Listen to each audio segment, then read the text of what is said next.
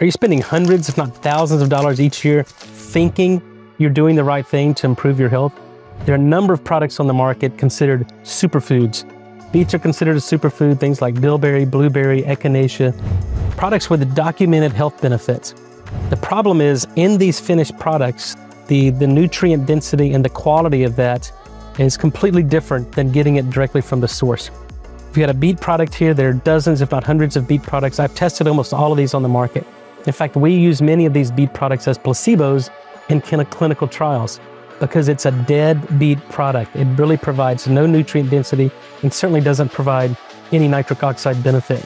The other problem is beets in the form of gummies or chews completely eliminate the health benefits of that. It completely destroys nitric oxide activity. And the problem is in the manufacturing process, when you take what's called a high Brix concentrate, the beets that look like molasses, and put it in a powder form, you have to use, many manufacturers use high heat, high pressure, denaturing the protein, basically destroying the nutrient density and basically leaching out a lot of good water-soluble vitamins.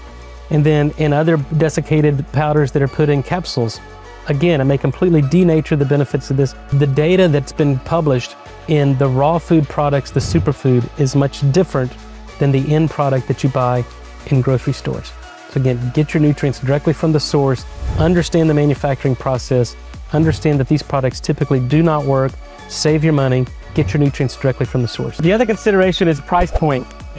This 30 servings of beet costs $37. This is more than 30 grams of beets here. This costs $2.99.